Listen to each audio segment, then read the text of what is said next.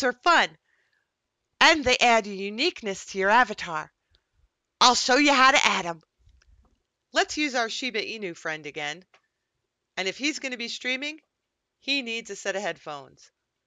Go to your avatars, your props tab, and add a prop. We're going to select our headphones and click attach. The bone link is where the prop will attach to your avatar.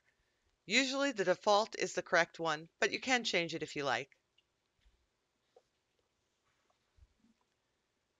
Then you can come down, scale it, and use the sliders to get the perfect placement for yourself.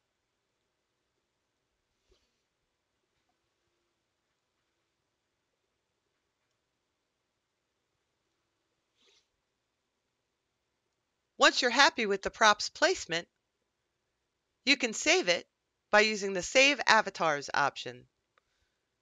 Name your file, save it, and then you can reload it anytime you like by clicking the Load Avatars option button. Locate the file, click Open, and bam! You can use it anytime you like. If you want to see where the file's saved, just click the arrow on the bottom. You can layer your props as well by adding several props. Just add a new prop, select it,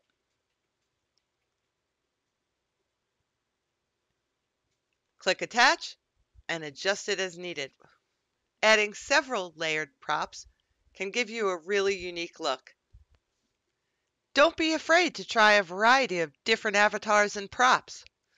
You may just find the combination that suits your personality or that particular project you're working on. You can find more props available to download on the Steam Workshop. If you're looking for a prop that isn't available on Facerig, like I wanted a set of headphones that matched my real-life headphones, you can always contact a 3D modeler or artist to have one commissioned for you. If you are a 3D modeler or artist and work with Facerig, feel free to put your contact information in the comments below so that myself and other Faceriggers can find you more easily. Don't forget to like, subscribe, and join us live Monday through Friday, 7 p.m. Eastern Time on our Twitch channel, twitch.tv MeeMaw the Geeky Granny. Love you guys and see you over there. Mwah!